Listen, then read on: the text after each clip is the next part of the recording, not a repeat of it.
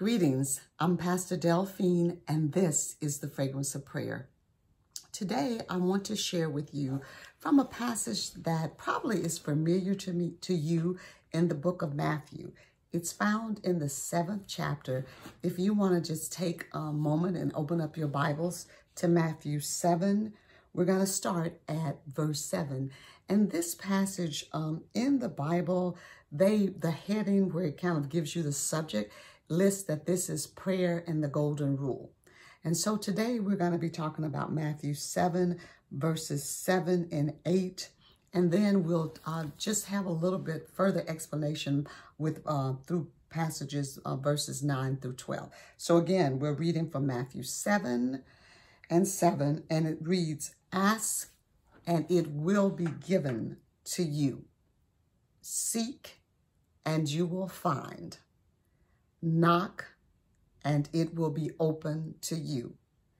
And verse 8 reads, "For everyone who asks receives, and he who seeks finds, and to him who knocks it will be open."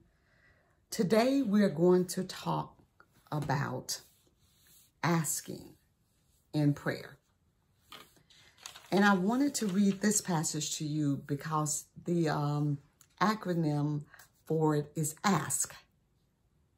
Ask, A, seek, S, and K, knock.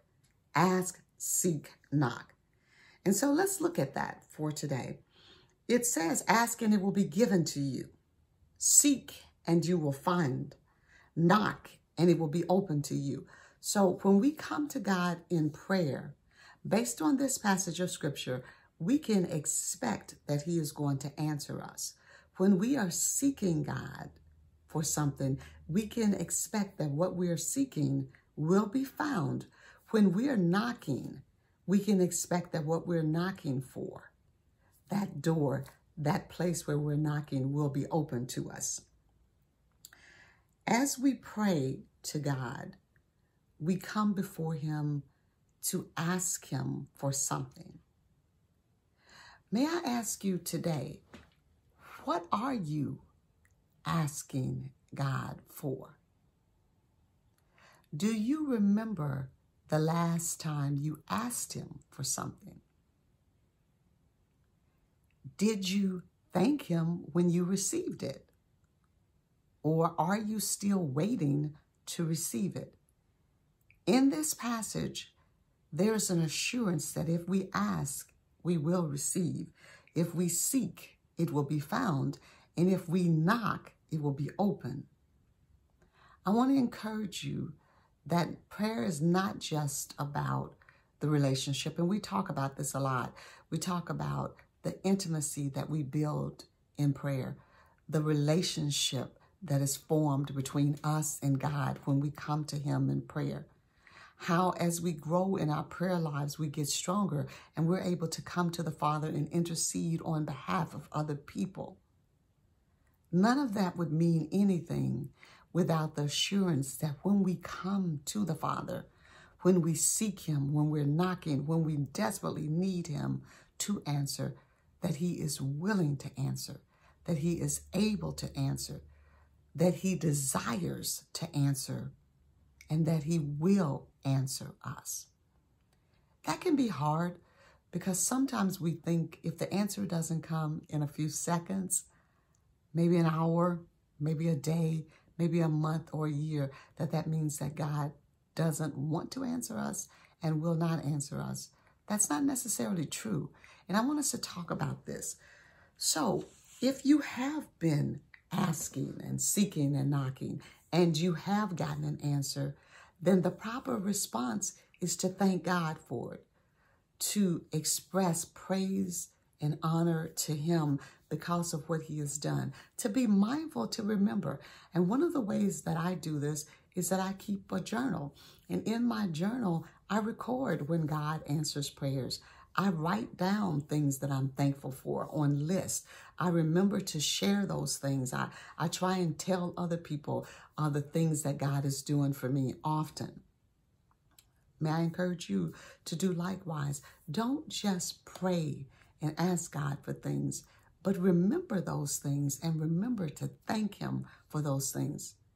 Have you been seeking something for a long time that you just don't understand why it hasn't come about? Maybe there's an opportunity there for you to have a prayer time with God where you just simply ask him, God, are the desires of my heart, the things that I'm seeking right now, lined up with your will and your purpose for my life? Just because we ask something does not mean that we're asking it from the right place. Does not mean that it honors God. Just because we ask for it doesn't necessarily mean that we need it. Just because we've been seeking something and desiring something and wanting it for a long time does not mean that it is the right thing for us. And these things can be very hard to discern and even more difficult to accept when we feel like the answer is no. I remember for me, a long time ago, I was praying diligently for a new car. And a friend and I went to a prayer gathering, and I had invited her to go along with me, and we were seated on the very front row of a well-known minister. And as we sat there and the teaching was going on and the lesson was really good, and I felt God was touching my heart and speaking to me and encouraging me. And then the person called us up for prayer and said that they felt that someone there needed a car and that they felt God was saying yes. And so in my heart, I was believing that God, this is for me and you're going to give me a car. Well, we left and my friend said, I really felt like God spoke to me and that God is telling me that, he's going to bless me with a car. Well, that was true. About a couple days later, my friend was blessed with a car. And I was really excited for her. But then I was like, well, God, I was asking you for a car. And what's going to happen with my car? And later that day, I had a flat tire. And my husband went and bought a new set of tires for my car that I had. It's an older van. And I knew that because he had bought a new set of tires that I wouldn't be getting a new car anytime soon. It would be a year before I actually got a new car. So I was asking for something and God did eventually answer that prayer. But I had to then look at my heart and not get jealous and upset because my friend had been blessed with a car. And so sometimes things don't go the way that we want them to. But it's an opportunity for us to look at our hearts and to really ask God, God, is this the will that you have for me now? Is this what you want me to do? And I'm asking you, I'm seeking, I'm knocking, but is this the right door? Am I at the wrong door? Am I knocking about the wrong thing? Am I asking or seeking the wrong thing? That challenged me. But through the years, it has been an encouragement to me because I've learned that not every yes is a yes immediately. Not every no is a no for always. And sometimes the wait means to keep praying and believing for God's timing and God's will and God's way. So I hope that encourages you rather than discouraging you, that we need to not only believe for things, but we need to start asking God to clarify what his will is in those things. So as we think about this passage, we should remember to do this. We should pray to obtain our needs. If you have a need, then pray about it. If your family has a need, then pray about it. We can be such an example for our children to see the goodness of God by the things that we pray about and then share with them. You know, our kids need a good grade on a subject that they're taking, say math. They want to get an A on the test. Well, if your kids are doing the work, everything that they need, then ask God about that. And then watch what he does and watch how it builds faith with your children. We should pray often. If you need something, we should ask God for it. It's okay to repeat things. As long as we're specific about them and we're seeking him, then we'll be able to see when the answer comes. Our God is all wise. And so that means that God knows what is best for us. He knows all the extenuating circumstances that we don't even think about. So like, for instance, with me, we couldn't financially afford a car that year. There were things that we needed to save for. But with a new set of tires on a car that was running well, even though it had gotten old, it still got me where I needed to go. I was able to take my kids to school every day, do the things that I need to do, go to minister, go to work, whatever it was. So while I wanted a new car, I didn't really need a new car. What I needed was new tires, and God provided. And I'm grateful for that, for the lesson. So we're talking about asking, seeking, and knocking. So how should we ask? Well, there are some things that we should be mindful of. You know, just asking for something, like we can say, you know, I want a new purse, I want a new dress, and all of those things are fine. There's nothing wrong with that. But if you notice, I said, I want. Well, when we're coming before God in prayer, do we ever ask him, God, what do you want for me? What do you want me to do? How should I pray about this? What should I be seeking now? What doors should I be knocking on? You know, many of us right now, we are in between jobs. Maybe you've lost your job. Maybe you're just trying to find a job. Maybe you're in school and you're getting ready to graduate and you're wondering, with everything that's going on, what's going to happen. It's a good time to start praying about it.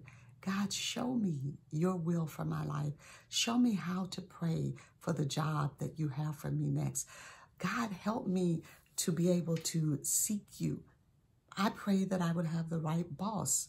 I pray that it would be in the right location. I pray that the time that the job would be right. You know, many of us don't want to work on Sundays because we want to be able to go to church. So why not pray and ask God, Father, when you bless me with this job, will you bless me with a job where I don't have to work on Sundays? I understand that many people do have to work on Sundays, but I'm asking you, God, if it's your will for my life, that I would find a job that I don't have to.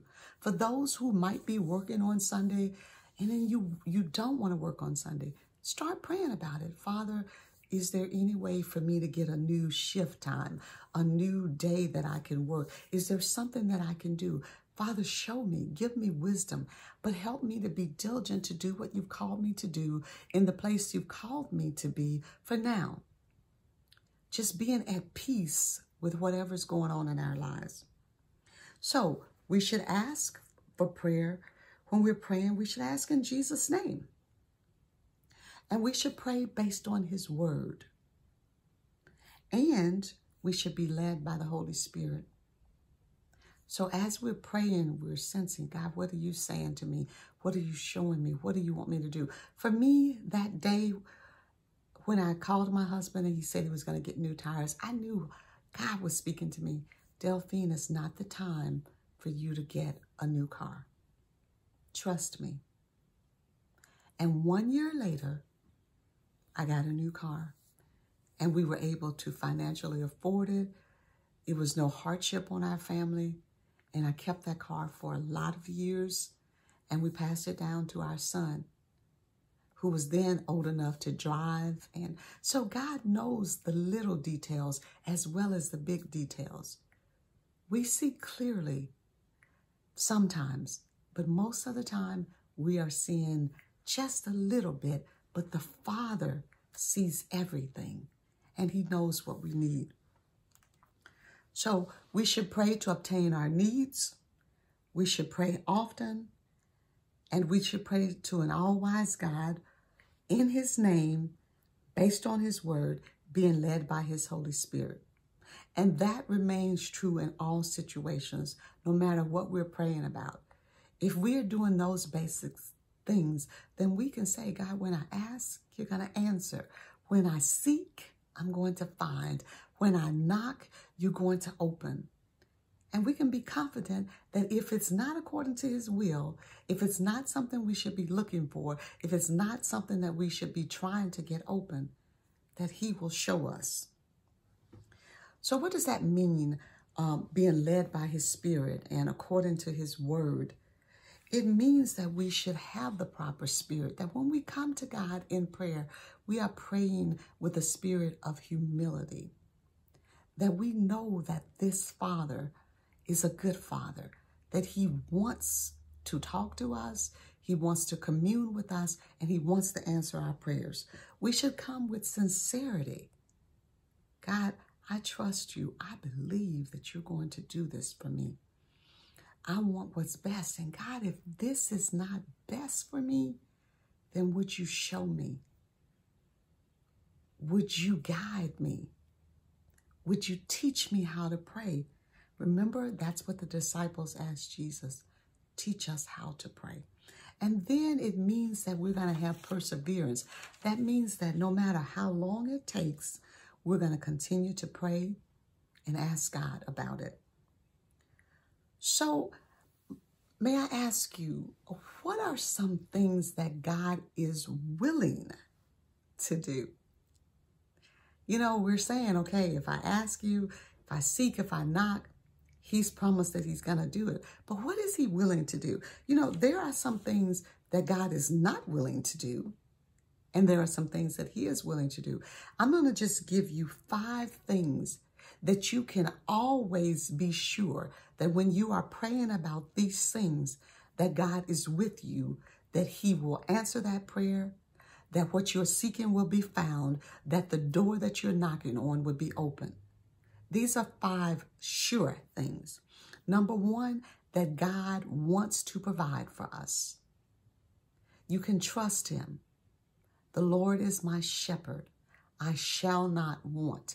He is our shepherd. He's a good shepherd who wants to provide for us. He wants us to have food. He wants us to be able to have a place to live. He wants those things for us. So no matter what situation or circumstance you may find yourself in, he wants those things for you. And I know this can be difficult because we go through many things, and there are people who are living in the streets. And I'm not saying that there's anything wrong with them, but I'm saying that there is the ability for them to continue to pray that circumstances will change and believe. And we as God's people who have roofs over our heads, to be mindful, to keep giving to others and doing so that the needs of others will be met as well as our needs. You know, the widow gave everything that she had. She put it in the offering, and Jesus spoke well of her because she was still giving to others, even in her need. And that's how we have to be. But number 2, when we ask God to forgive our sins, he will forgive our sins. Remember, we're asking in humility. We're coming with sincere hearts before him, and we can trust him to answer that. Number 3, for those of us who have accepted Jesus Christ, we already know the answer to this. For those of us who have not, let me encourage you, God wants to save your soul. And all you have to do is ask him. Ask him to come into your life, to be your Savior and Lord. And his answer is yes. And number 4, God wants to be with us in our trials and difficulties. No matter what we are going through, he wants to be with us. He wants to lead and guide us. He wants to speak to us, to give us wisdom. So no matter what you may be going through, whether it's sickness, whether it's job problems, financial difficulties, family disputes, whatever it may be, pray and ask God, seek him. Knock on that door. Father, I cannot get through this by myself. I need you to help me love my husband. I need you to help me take care of my children. I need you to help me deal with this boss on my job who always gives me more work, I think, than others. I need you to help me to be patient when I'm driving in the car and people are honking their horns and cutting in front of me. I need you to help me to put on my mask and do the things that I need to do during this pandemic, things that I don't want to do. I need you, God, to show me the direction that you have for me. I need you to help me to say yes, God, when I want to say no, but I feel that leading from you to do this. And number 5, we can ask God to comfort us in death or comfort others in death. These are prayers that when we pray these prayers to the Father, he answers. So right now, let's just ask him, Father, in the name of Jesus, for every person under the sound of my voice, I pray, God, that you would provide our daily needs for us. That, God, you would be a God who forgives our sins. God, those things that we have done over this last week that were not pleasing in your sight, forgive us, cleanse us, heal us, guide us, Lord. Father, for those that don't know you, save souls, God. Change lives. Draw them into your kingdom. We pray for every member of our family who does not know you. Save them, God, before it is too late. For all those in our church who have just been visiting and checking it out, but who have not accepted you as Lord and Savior, would you, by your Holy Spirit, save them, God? Father, we pray that you would always be with us in trials and difficulties, that you would walk with us and talk with us and lead us and guide us. Help us to see you, God, in the midst of these trials and difficulties, to know that you are with us. Father, we thank you that you are a comforter, that you comfort. Right now, Lord, there are people in hospital rooms all around this world who are at the point of death. Would you comfort them, Lord? Would you be with them? Would you guide them? God, we know that we can trust you when the hour comes for us, that you will comfort us as you comforted your Son on the cross. Holy Spirit, we need you. Teach us how to ask, how to seek, and how to knock according to your will, your word, and your way, that we might be the people that you have called us to be. We thank you for the power of prayer. We thank you that you are God who answers prayer. We thank you, God, for leading us along the paths of righteousness for your name's sake. Amen. And so, as we conclude this time today, I want to encourage you. Number 1, ask according to his word and his way. Number 2, pray always in faith. And number 3, submit to the will of God. Just remember, keep on asking, keep on seeking, and keep on knocking, and he will answer. From my home to your home, wishing you blessings filled with lots of virtual hugs and love. God bless you and keep you.